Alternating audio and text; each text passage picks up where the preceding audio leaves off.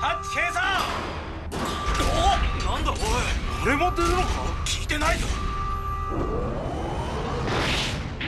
how's it going, ladies and gentlemen? Welcome back to the Zethythonix channel. Today we are going to be reviewing the robot spirit or robot DAMASHI, the Aegis.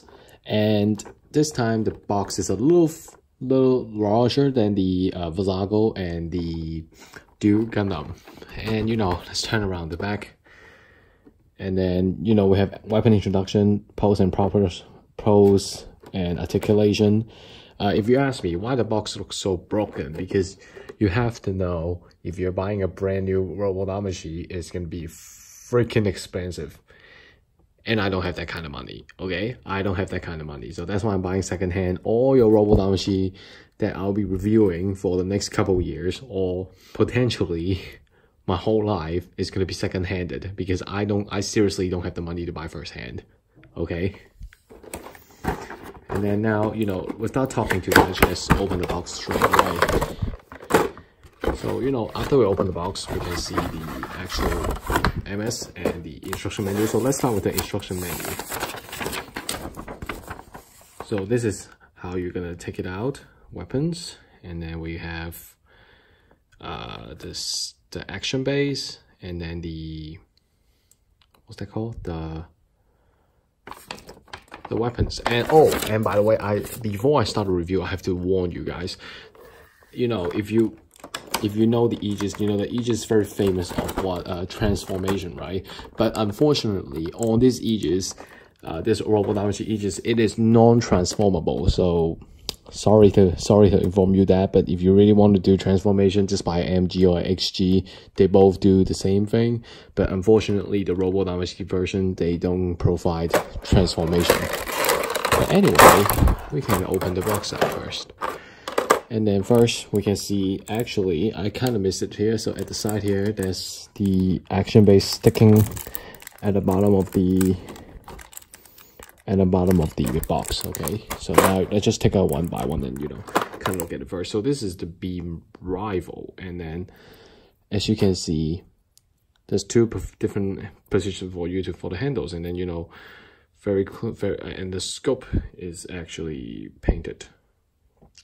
That's great. The scope is painted. It's not really. Oh wait, actually, they didn't quite paint it. It's very hard to see the difference. As you can see, the outside is a gray part, and in the part is a silver part. So it's very hard to notice there's any different or not.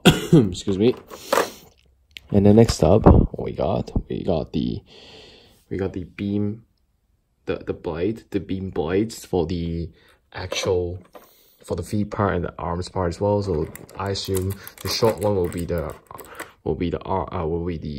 feet part, and this long blade is going to be the arms part. That's just my assumption. And then we got the shield. The shield here, as you can see, is beautifully painted, and it looks way better than XG, obviously. And then we have the backpack here. The backpack here, we can see very stable movements on the wings, on the top, and on the bottom as well.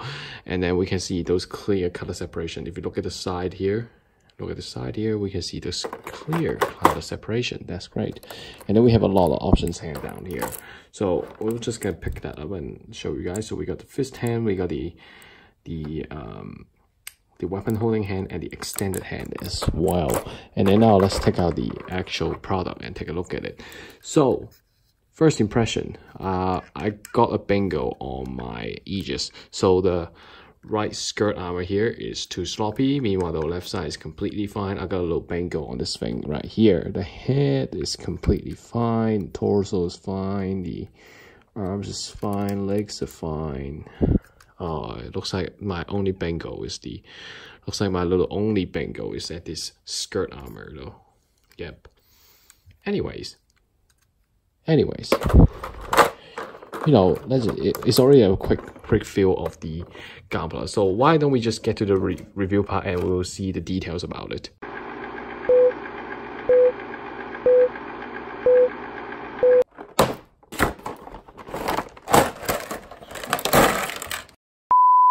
Alright, before we jump into the articulation introduction, let's just take a take a quick look of the details on this. So first, let's look at the head. The head, personally, it reshapes from the anime, so it might look like anime accurate, although I feel like the gap in the eyes is a little too small, and it's very hard to see the eyes. As you can see here, I'm putting it under the sun and you can barely see the eyes. The color separation on it though, I like it very much because you know, they did give you this small gray detail at the side of the head, and as you can see, and then the paint on the head though is a little off, unfortunately. As you can see right here, the top here, the top blue is very clear, meanwhile the antennas blue part here is starting to have some color off, so I do get a little bangles on this Gunpla. And then as you can see right here, so the middle torso is 2 joints, so you can move it very freely. The feeling of it is a little bit sloppy, but I think we can handle about it. And then, you know, look at the arms first. So the arms, it's not like really exciting or anything, although the painting is looking a bit nice. As you can see here, it got a little bit of metallic feeling. And then now, but the part is, I do have some bangles on the shoulders. As you can see, the shoulders is not sanding completely, and there's still a little white on it, and yeah, that's the part that is kind of damaging it. And then now we look at the arms. I think the arms are fine. And then, you know, the part here is just, you have to remove it, because if you want to put the beam sabers in, you're gonna need to remove the parts from there. Overall, the painting on the arms, I think, is completely fine. I don't see there's any flaws or something like that. And then we look at the side skirt here. As I said in the intro, the right side skirt, I did hit a jackpot, so that's why it's slopping. The backpack is completely fine. I think it's completely fine.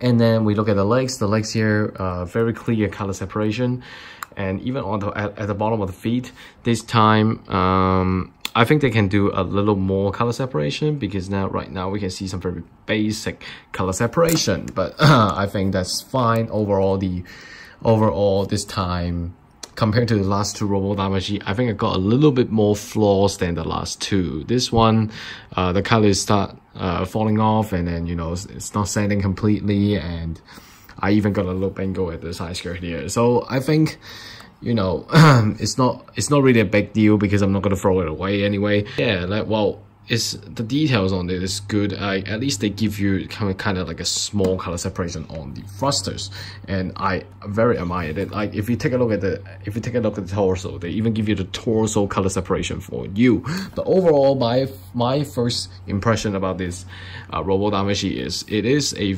rescaled, and I personally think it looks way better than the XG version. Now the whole scale looks a little bit more like a 1:144 scaled Gunpla, because, you know, if you really know the old version, it looks very bulky, and I kind of like this kind of slim design though. How about we just take a quick look of the articulation? So first, head move up and down, and then, you know, you can move it side to side as well. There's an extra joint on the leg, so there's an extra joint on the neck, so you can move front and back. And then now the arms, 360, no problem at all. You can lift up the whole arm, you can lift up the whole the shoulder pieces individual, bend up 180, of course, and then you can, you know, twist the hand down there, no problem at all. Unfortunately, the back of the arm is not movable, because you're gonna have to change the parts there to, you know, remake the anime scene where the Aegis got the beam sabers out from the hand. And then now we look at the side skirt. The side skirt is a very good movements though, it actually. And then the legs movement, kick to the side, kick to the front. Oh, actually the kick to the front is pretty impressive for this angle. And then, you know, to the back, not really. Bending is absolutely amazing. Okay, how about we take a look at the feet? We take a look at the feet. The feet is a ball joint, so you can simply go slightly side to side, slightly front and back. And then we got this little piece of armor about the feet. It is a ball joint, but it's quite tight for the ball joint. And, you know, the front skirt, it can move up and down, and then you can, it's a ball joint, so please be careful when you're playing with it. The waist part though, I think they overdone it. I understand they're trying to make more movement, so that's why they give us a 1, 2, 3 joints on the waist. But the problem is, we got too many joints, and it's very hard to reattach it. And secondly, it feels really sloppy after I play with it a couple times.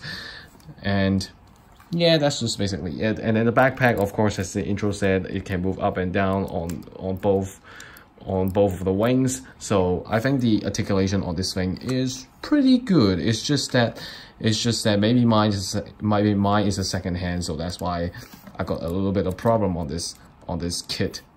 But I think it's quite acceptable because, you know, Robo DAMASHI is just something that you mess around with for the poses and then you put it back to the shelf. So I don't think that's a big deal. I think it is pretty fine for me right now. So how about we move on to the accessory part? First, let's take a look of the rifle first. So the rifle looks like this, as you can see in the intro, and I do realize that is not a silver paint, that is actually the blue paint, but the colors start fading away, so that is why I can't even define it is a blue paint right there. So as you can see here, there's two joints on the rifle, so you can just move it around like this. This is the normal handle. If you want to put it on the weapon hands, you do it on this side, and this side, what does it do? So you can actually store it on the side skirt. There's a little joint here. All you have to do is just you have to face it and then you push it down. If I can find a joint. The joint is not quite tight, so I would suggest you just don't do this. It's not tight. It's not tight, and it's very easy to pop out. Let me try it again. There we go. I pushed it in. You actually need to take quite a bit of strength to push it in order to keep it steady. And then next up, we got this shield. So the shield, as I introduced before, but this time the shield is remake, and it is a pretty good style. As you can see now, the front of the shield is pretty sharp for now, and I really like this feel because it's actually worth more. And then, you know, two parts that you can store on the shield, you can actually put it on the side of the arm, just like in the anime, or you can take off this little part here. As you can see, it's removable, and then you put it on the weapon holding hand, and you can make the kit hold it. Or in another way, they actually provide you another joint that you can put it on the side skirt like this. But personally, I think this looks a bit weird because normally you don't store the shield on the side of your thing. But the problem with this kit that I don't like is the part that is they make you a joint to make you like you put the weapons at the side skirt, but it's very hard to pull out. When I was trying to pull out the beam rifle, I took about 2 minutes just to try to pull it out. It's because it's ridiculously tight. But this time the shield is easier to pull out. I don't know why, but yeah, you guys figuring that out. I'm just gonna move on to the next one. How about we introduce the things that you guys waited the most? This is the beam sabers. So yeah, so now you take a look at this. So there's different parts. The part that only with one joint here, the little slide part here is actually for the legs. And the part that have two joints is for the arms. So it's pretty easy to store. Let's use it for the legs. So first, you remove this little white piece there, and then you basically just switch it. And then you hear that sound, that means it's in. And then same goes for the arms. So now you pull this part out. Be careful. And then now you remember for the arms, blade side face down, and then you find the joint, and then you put it back in again, like this. And this is basically how you put all the beam sabers on the Aegis. And it's pretty simple, and it's, you know, but this time I definitely have to say though, the beam sabers color kind of disappoints me, and it looks really lame. I know it's not like a real thing, but this beam saber I think is a little too dark for the colors, and I don't really like it. It's missing the very light yellow color in the anime, and I think this color looks a bit bad. So in this kit, you have 4 types of hands. First, we got a fist hand already on the kit when you bought it or you receive it, and the second one we got is a trigger hand. So this trigger hand right here, as you can see, got a little pop out spot for the beam rifle to go in. They come with a pair, so you can switch it. So you can switch side it if you want the Aegis to hold it on the right hand, go for it. Left hand, go for it. And then next up we got is a normal weapon holding hand. So this one is for you to hold the shield again, it comes with a pair, but this one mainly focus on holding the shield if you really want to. But personally, I would like the shield, stick it at the side of the mobile suit. And then the third option we got is, as usual, the open hand, or you call it the extended hand. And then, you know, it comes a pair of it. The radius of this thing, when the open hand, the radius on it is pretty huge. As you can see, the fingers is separate quite a bit, and I pretty like it. And that's basically all the accessory and all the hands option, all the introduction for the Aegis. Now let's do the part that you guys be waiting the most. So we're gonna compare two versions between the XG and the RoboDamashi version of the Aegis. So first, let me remind you, I will demonstrate the movement on the XG, but may I have to remind you, I built this Aegis like what, 5 or 6 years ago. I'm not sure if the joint still available for me to twist around like that. But what I can assure you is that we can actually, you know, do some very basic comparison. So first, let's take a look at this. So first, I think the biggest difference is the neck part over here. So if I put it closer, the XG, the neck part is pretty easy to find it out. And then we look at the RG version, it hidden another RG version, the RoboDamashi version. We can see that there's we don't really see the joint on the neck. And next up, if you look carefully, comparing the two scales and then comparing to two Aegis, you can clearly see the XG version got a very large gap between the head and the shoulders, and they don't really have the and the torso is not really, you know, covering up the neck joint. And then now we look at the RoboDamashi version. Now the scale looks a bit comfortable, and then you can't see the neck joint, but the gap between the head and the shoulders is now fixed and actually looks bit better. And then now we look at the shoulders. So the shoulders, we can see that the XG version uses a slightly darker gray, and then is shorter. And then now we look at the RoboDamashi version. We can see that it look like a metallic gray, plus the shoulder is longer. And then now overall, there's a color difference as well. So if you take a look closely at the torso part here, so the torso part here for the RoboDamashi, it is a gray part, but for the original XG version, it is a navy color. And then now we look at the torso here. But by the way, I have to tell you, XG version and the RoboDamashi version got a very huge difference. Is the RoboDamashi cannot transform, but the XG one, it can, okay? And then now we're just gonna need to take a look at the waist part. So the waist part is a slight difference as well. So as you can see, during it's not transformable for the RoboDamashi. So the waist part is completely filled with, you know, appropriate joints. And then because the XG version have to take care of the transformation part, and they actually added a extra joint here. And then as you can see, half the waist is gone. Okay, half of the waist is gone. And then next up, we can see the arms is different. So certainly the arms on the RoboDamashi version is slimmer, and then the XG version is slightly larger for the arms and the hands as well. And then now we're going to take a look at the waist part. So the waist part here, as you can see, is two different things. So if you look closely, the XG version for the waist, it is slightly smaller and shorter. And then if we take a look at the RoboDamashi version, it is longer than the XG version. Plus, it can move up individually. Okay, now next up, we're gonna look at the side skirt. So the side skirt here, let me lift up the arm just to let you see. So the side skirt here, as you can see, pretty well color separated.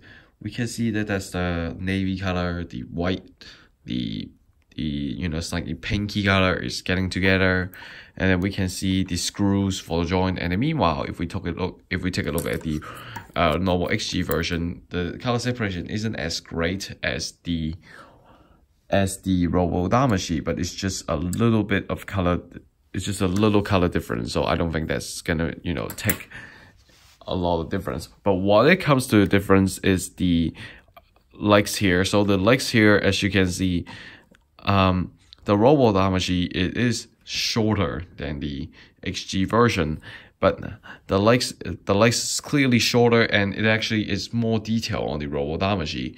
And you can see that that's an extra detail that the XG don't have. And then we can see there's a little bit of silver paint on the bottom of the feet, side of the legs, and then, you know, front of the kneecap armor. And then meanwhile, if we take a look of the XG version, it doesn't have any kind of details that I mentioned, and the knee parts just completely missing the details part. But there's a difference: is the tip of the feet, which is where the sword came out of. The XG version is movable. The Robo Damashi version, however, is a fixed piece, and you cannot move it.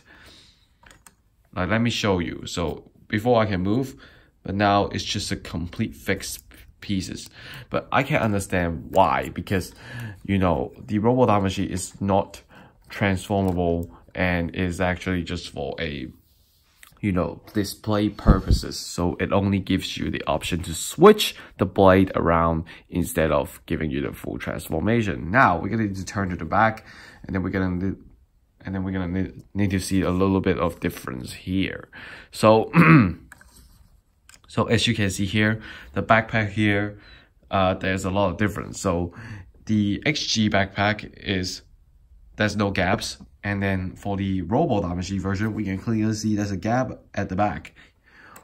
And then now we turn into the side of the mobile suit, and then we can see that the Robo Damashi is filled with the color separation. As you can see, it's very clear. It's the gray part, the navy part here. And then now we take a look at the original XG. There's no color separation, no. And then you know, extra bits here. We look at the shoulders. The side of the shoulders for the Robo Damashi is gray. Now we take a look at the XG. Is nothing. Okay. And then now there's another extra bits that is a little bit different. So if we take a look at this, so the XG version, the whole beam saber thing, or the claw thing during the MA mode, it is movable. It is movable. And then now we take a look. And then now we take a look at this. So it is a fixed part for the Robo Damashi. You cannot move the blade. It's pretty sad, actually, because in the anime, it's supposed to be, you know, flipping it out and then slash the enemy. But the Robo Damashi just missed that part. And I personally think the blade part or the claws part for the legs and the arms, XG doing a better job. But for the overall painting and then, you know, scale, I think the Robo Damashi is a little bit more comfortable. And then now we can take a closer look to the head. So the back of the head, we can see the silver part here. And then, you know, the head here is color separation is pretty good, and it's actually look a little bit smaller. And then now we look at the XG head. So the XG head, I personally think this time I will give it to Robo Damashi. The Robo Damashi head looks a little bit more comfortable, and actually there is a shaped difference between the Robo Damashi and the XG version. So the XG version is you know, is sticking together. All the parts is sticking together, and it also don't have a color separation at the back of the head.